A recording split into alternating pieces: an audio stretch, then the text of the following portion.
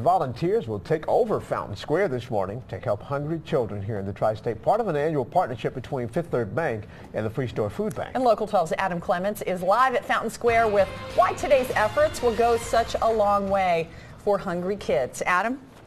Well, good morning, Sheila. It's called Fifth Third Day. They do this every year. It's a partnership with the Freestore Foodbank. The volunteers won't have to go far. You can see the Fifth Third building here behind me. They'll walk down here on Fountain Square later this morning, right around 11:30. They'll come up to these tables, which will be stacked with boxes of food. They will combine all of those items into lunch bags. Those bags will go to students at local schools, students who may not be able to find a sufficient meal on the weekends. It acts sort of as that lunch, a lunch that they would get during the school day, during the week. This they'll get to take home with them, and it's really geared towards helping out those students, those families that really don't have a lot and have a hard time feeding themselves. But this is something that couldn't be done without the immense support from so many volunteers.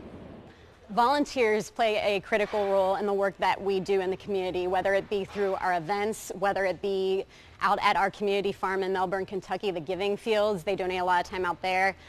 Volunteers are a critical role in the Power Pack program and helping to prepare the bags of food for the kids.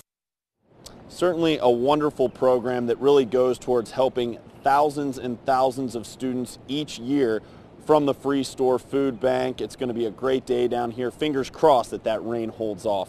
Reporting live on Fountain Square, Adam Clements, Local 12 News. Sheila, we'll send it back to you. Thanks, Adam. Looks really good right now. And if you'd like to contribute to feeding even more students, we have a link to the Freestore Food Bank's website on ours, local12.com.